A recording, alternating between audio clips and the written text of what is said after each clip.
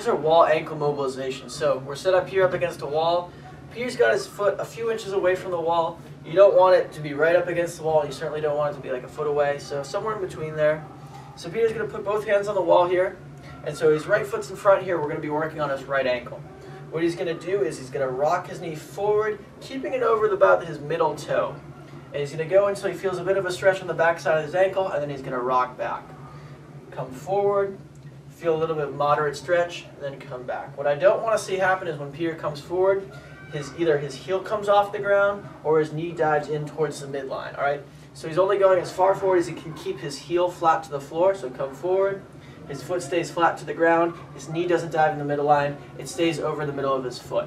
And then he comes back. So a bad rep here, Peter. If you just back your foot up, say he starts too far away from the wall, he comes forward, he tries to push that knee as far forward as he can, and then his foot comes off the ground here. Then we're not really working at the ankle, we're kind of compensating elsewhere.